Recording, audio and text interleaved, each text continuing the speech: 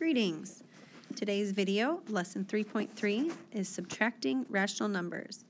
Our essential question is, how do you subtract rational numbers?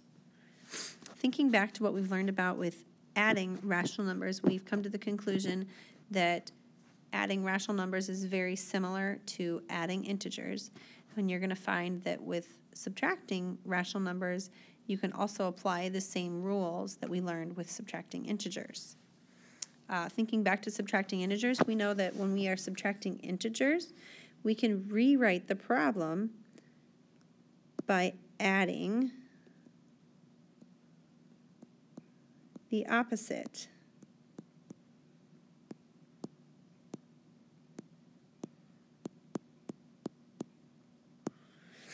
Which is going to be very helpful because, again, sometimes it's easier to look at an addition problem than it is to try to decipher the subtraction problem. So, our first example, we are subtracting a positive rational number. The temperature on an outdoor thermometer on Monday was 5.5 degrees Celsius. The temperature on Thursday was 7.25 degrees less than the temperature on Monday. What was the temperature on Thursday? So step one is to write out the problem. So on Monday it was 5.5 degrees. And then on Thursday it was 7.25 degrees less than. So that right there, that's that vocabulary that tells me, oh, I'm going to be subtracting. So I'm going to subtract 7. Let me erase that. That was a very bad 7. 7.25. Now, this is where I'm going to want to rewrite the problem as addition. So I know that the first number stays the same.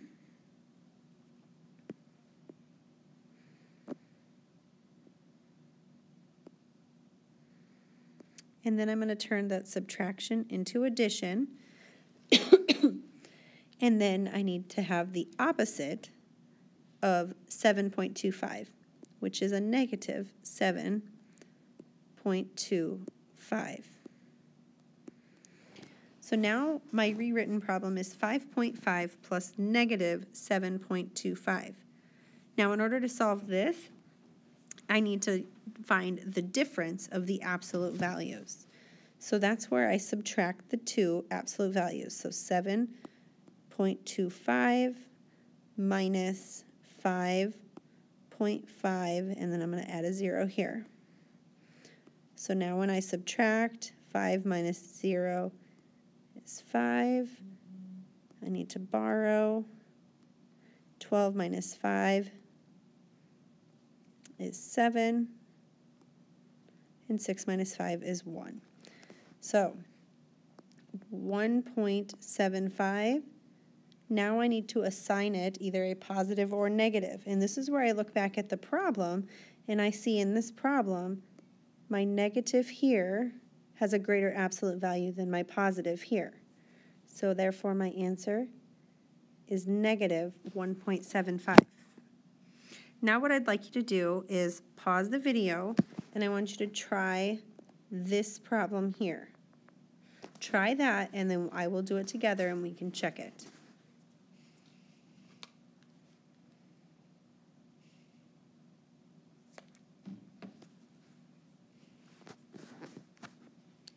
So, negative 3 1/2 minus 4 1/2.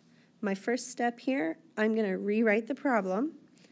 I know that my first number doesn't change.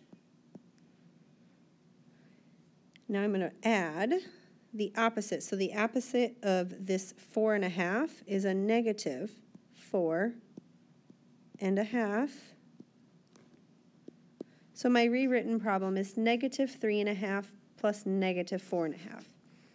Now I have a 1/2 and a 1/2, and I know that a 1/2 and a 1/2 make a whole. So I have 1 whole plus 4 plus 3. So together I have a total of 8. And because I'm adding two rational numbers with the same sign, that same sign follows into my answer. So my answer is negative 8. Now for our second example, we are going to subtract a negative rational number. During the hottest week of the summer, the water level of the Muskrat River was 5/6 foot below normal. The following week, the level was 1/3 foot below normal. What is the overall change in the water level? So to write out this problem, because there's some things that are happening, I'm going to actually start with where is the water level at currently. So that is, and by currently I'm saying in the context of the problem, currently we would say it's at 1/3 foot below normal. So I'm going to start with that, and that's going to be negative 1/3 because it's below. And then I'm going to subtract from that where it was at, which was negative 5/6. So the problem is negative 1/3 minus negative 5/6. And again, I'm going to rewrite this problem using addition.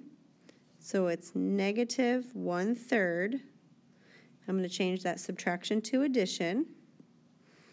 And then the opposite of negative 5/6 is positive 5/6. So my rewritten problem is negative 1/3 plus,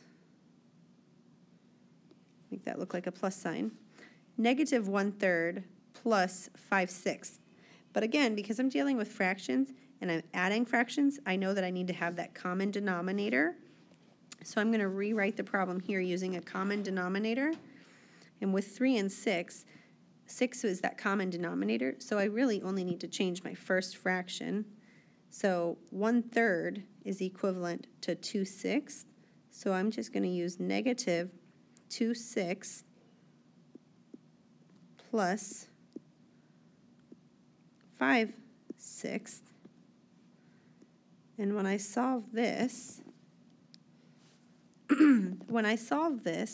I can see that I have more positives than I do negatives, so I know that my answer is going to be a positive. And then this is just where I find the difference of the two, 5/6 minus 2/6. Again, I'm finding the difference using the absolute values. So I have 3/6, and 3/6 can be reduced to 1/2. So my answer, like we already established, is a positive 1/2. Now I want you to try this one on your own. So pause the video and try this one. Negative 12.5 minus negative 4.8.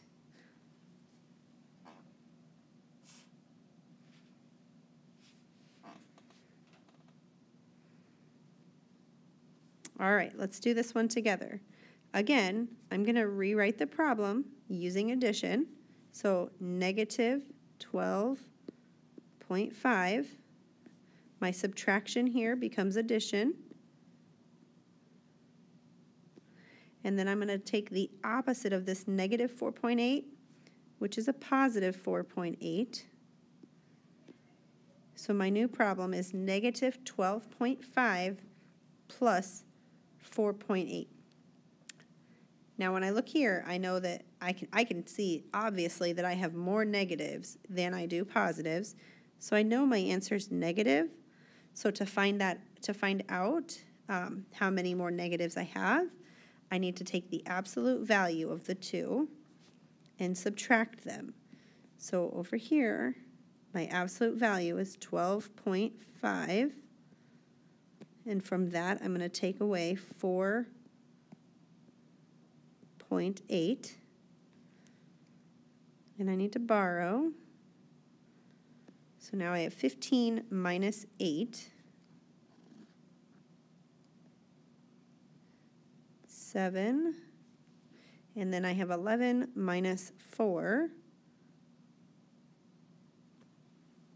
which is 7. Now I need to bring down my decimal point. So my answer here is negative 7.7. Now what I would like you to do for class tomorrow, try these 4 here. Try these 4 here. And again, for the subtraction, refer back up to the top where we talked about subtracting integers.